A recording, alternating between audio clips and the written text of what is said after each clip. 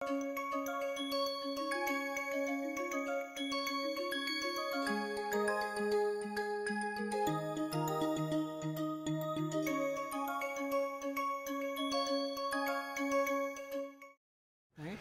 So, this will give me, so consequence of this corollary, that if I write d 2 of x y to be equal to norm of x minus y, x y belonging to R 2, and what is that? So, if x has got components x 1 x 2, y has got components y 1 y 2, then this is nothing but sigma mod x I square minus y I square I equal to 1 to 2. Now, x I minus y I square, right, that was the dot product. So, this raised to power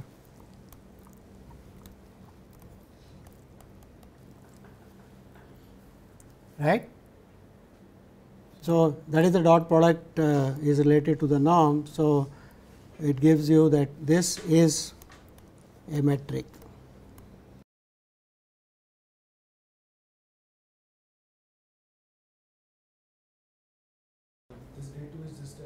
I am defining d 2 to be equal to this. d 2 of x y is defined to be the norm of x minus y. Like in real line, the distance between 2 points you define as the absolute value of a minus b, distance between, right. Same I am trying to copy now. I am trying to show that how you can, how does one try to extend various concepts from R to R 2 and so on. Okay. So, what we have done is we have generated a notion of norm, and using that norm like absolute value we have gotten this thing, a notion of distance, right. So, this is normally called the Euclidean distance. So, this is called distance on R 2. But the interesting thing is, let us go back and look at what we have done is in R 2.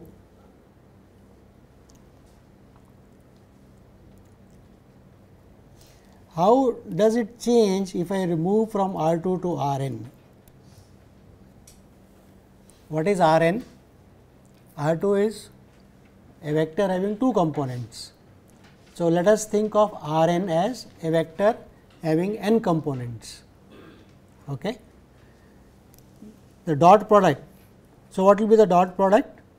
How do we define the dot product? We can define the dot product, instead of 1 to 2, we will have 1 to n, right. So, that will give me the dot product, and again dot product will be linear in both, because it is sigma a I b I only, right. So, all these properties remain valid. The dot product has all linearity and everything. I can define the norm of a vector in R n by the same relation. Okay. So, this if I take it to R n, right, the same proof, Cauchy-Schwarz inequality does not use the fact that you have got 2 components or 3 components. It only uses the properties of the dot product. The dot product is linear in both the variables and symmetric, that is the only fact used, right. So, using that, Cauchy-Schwarz inequality remains true, and Cauchy-Schwarz inequality remains true, that means you also have the triangle inequality. So, all the proofs, same proofs, everything is same, instead of 1 to summation 1 to 2, summation 1 to n, if you write, same proofs work, Cauchy-Schwarz inequality works, and that gives you the notion of distance, okay, in R n. Okay. So, now here is something interesting that is happening. Let us observe that. I want you to keep track of, here is real line and here is R n. In the real line, we had the notion of absolute value, right, for every x belonging to R, and here we have defined. Okay. So, let me put here 2 here, just to later on we will see why that is. So, that is sigma of x I square I equal to 1 to n.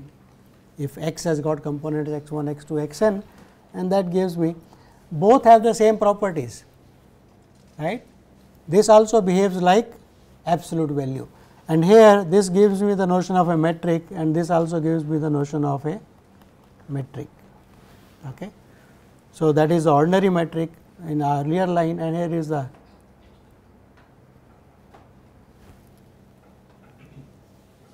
okay.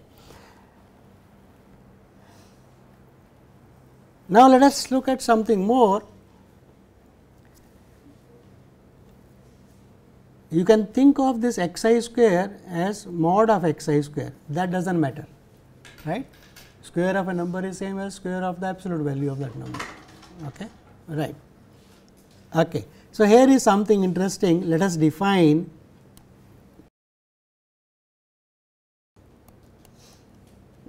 let me put infinity below it. Okay. What is that? So, that is look at the maximum value of mod x I between 1 and n.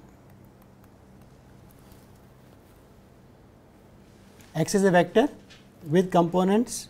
So, x is a vector with components x 1, x 2, x n, right.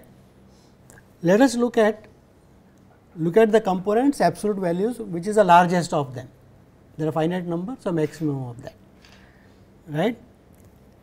Claim this also is, it is also similar to absolute value, meaning what? So, let us write what that similarity means. 1 is bigger than or equal to 0 if and only if x is the 0 vector. Is that okay? Because if the maximum is 0, every other component is 0, right. So, all the components are 0. So, this property holds. Second, alpha times x is equal to mod alpha times, right. That is also okay, because if you take components of alpha x will be alpha x 1, alpha x 2 and alpha x n, right. So, the largest of mod alpha times x I is same as largest of alpha times mod of x I, right. So, no problem. Claim that this also has triangle inequality.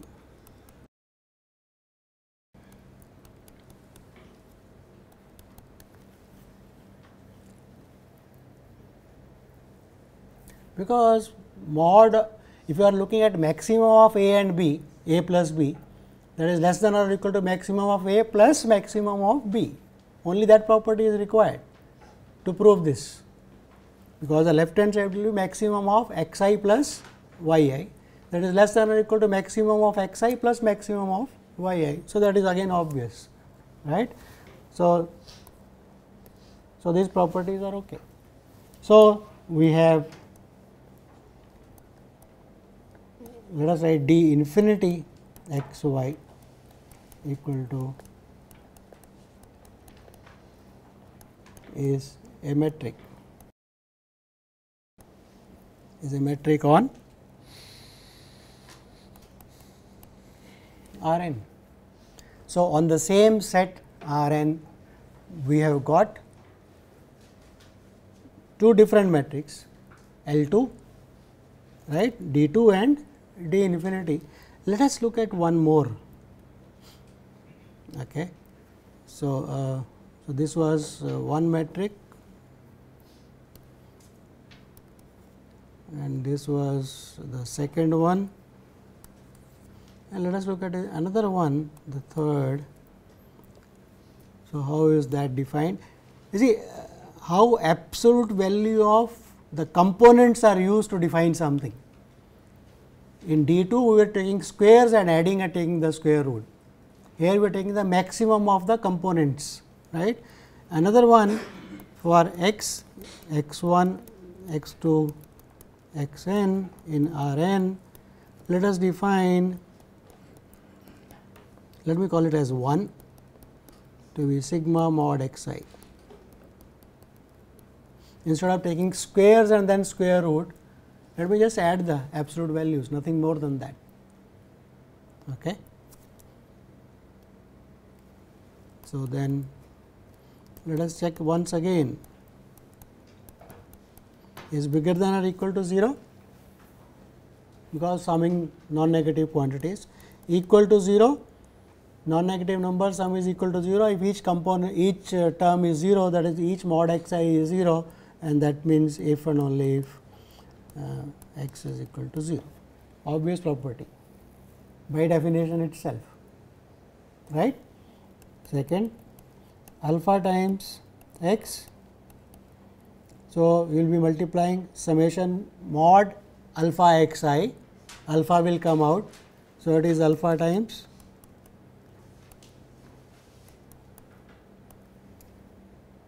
right, again obvious property, because in the alpha times sum alpha comes out, it is sigma of alpha. So, third property, what about what will be this quantity? This will be sigma mod of xi plus yi plus, but mod of xi plus yi is less than or equal to mod xi plus mod yi by triangle inequality in the real line. So, it is less than or equal to norm of 1 plus 1. So, that again says, so hence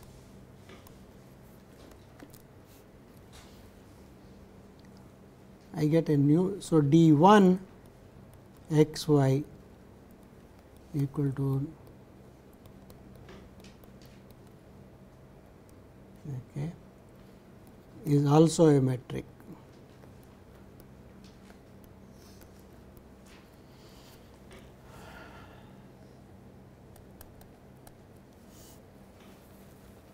So, we got 3 different metrics on R n. Okay. So, let me just write here R n. So, here is absolute value, here is 1, and then we had 2, and then we had infinity.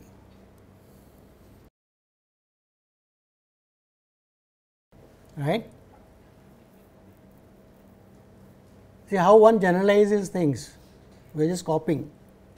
What do you think should be the next R, R n, what should be the next thing if I want to generalize? R to the power natural thing in infinity, right. So, infinity. What does R to the power infinity mean? As a set, I have to tell what is it as a set. So, what is it as a set? One can say it is a set of all vectors with infinite components, and that is same as when you say infinite components, there is a first component, there is a second component, there is a third component, that means it is a space of all sequences. Instead of writing as a component dot dot dot, it is a set of all sequences, each x n belonging to all the space of all real sequences. X is a set of all real sequences. Now, let us try to extend this 1, 2 and infinity to them, right. So, what we will try to do? So, for x which is a sequence, right, we would like to define what is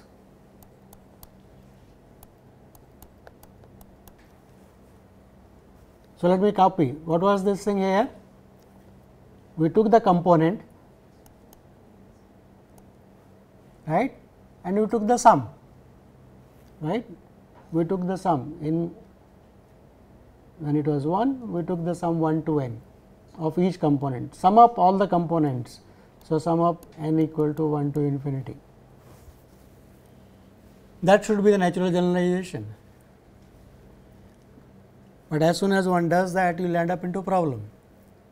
So, what is the problem? this 1 to infinity sum, what does it mean? It may not exist, right. So, if we have done series of numbers, you should understand that this is a series which may not be convergent, right. So, one cannot define for every x belonging to R infinity, one has to look at a subset. So, look at all sequences such that sigma mod x n 1 to infinity is finite. That let us call it L lower infinity, that is a subset of R infinity. So, we cannot just extend taking the sum of all the components, right. That does not make sense. We have to restrict to those sequences x n such that mod of x n summation is finite, right. For every x belonging to L infinity, right, one can define to be equal to sigma mod x n and equal to 1 to infinity. So, it will have the same properties, right. It is bigger than or equal to 0 and this will be equal to 0. It is sum of a non-negative series. So, each term must be 0, right. Triangle inequality obviously follows because of absolute value. So, d infinity x y equal to is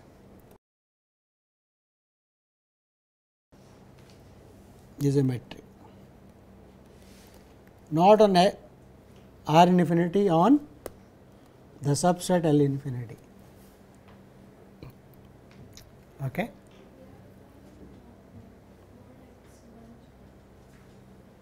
Yes, mod of x n. So,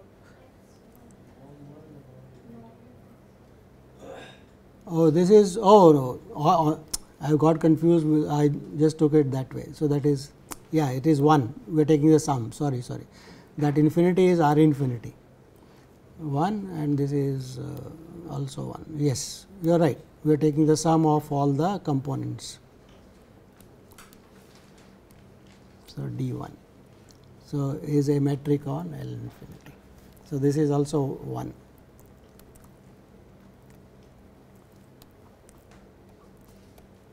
So, actually then we should not be calling it as L infinity, we should call it as that, also we should call it as L 1. Okay. So, let us good, thanks for pointing out that we are dealing with this L 1. So, L 1 is the set of all sequences whose absolute values of the term summation is finite. Okay. Now, you can now guess what should be L infinity, right. So, L 1, you can define L infinity to be equal to all sequences such that maximum of I 1 to infinity is finite, right. Supremum exists, infinite collection now. So, that exists. So, on this you can define to be equal to maximum of mod x I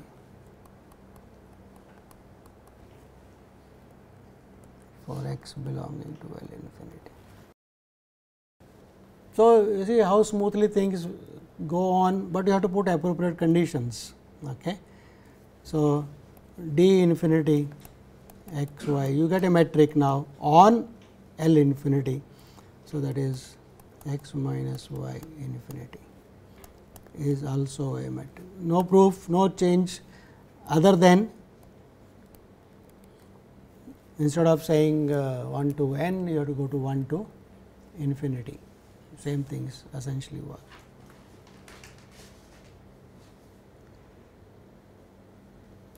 Right.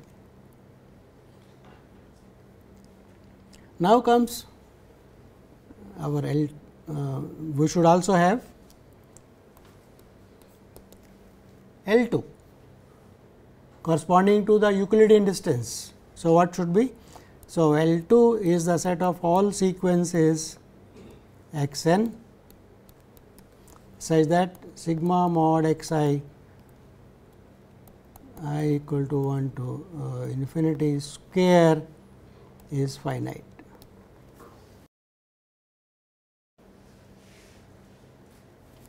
And whenever that is the case, for x belonging to L 2, define norm of x to be equal to sigma x I square 1 to infinity now r n to infinity raised to power 1 by 2. Okay. Of course, this will be bigger than or equal to 0. It is equal to 0 if and only if each x I is equal to 0, right. Alpha times alpha square root alpha comes out.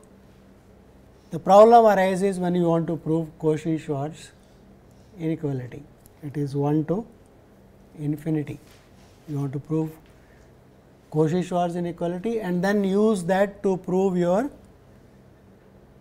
triangle inequality, right. So, this is 2 here.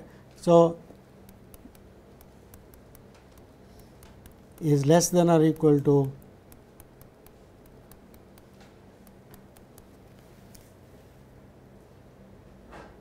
okay. So, what one has to do?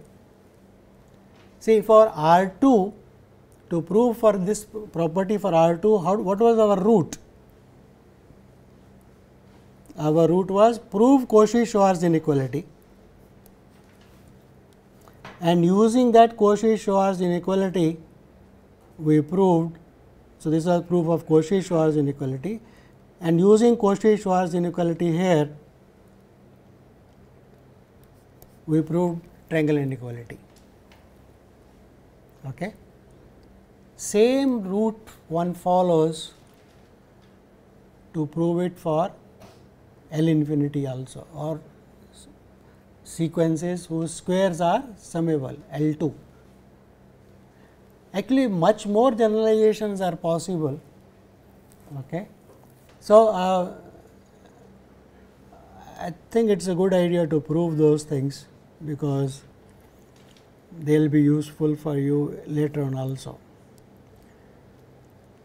You see, okay, in L 1 whatever you are doing, we are looking at the absolute value of the each component mod x I and summing it up, right. In L 2 we are looking at squares of them, right, and it was realized that we need not do only for 1 and 2, you can do it for any real number between 1 and infinity, right. So, let me define the problem and define the set and then prove for at one go for everything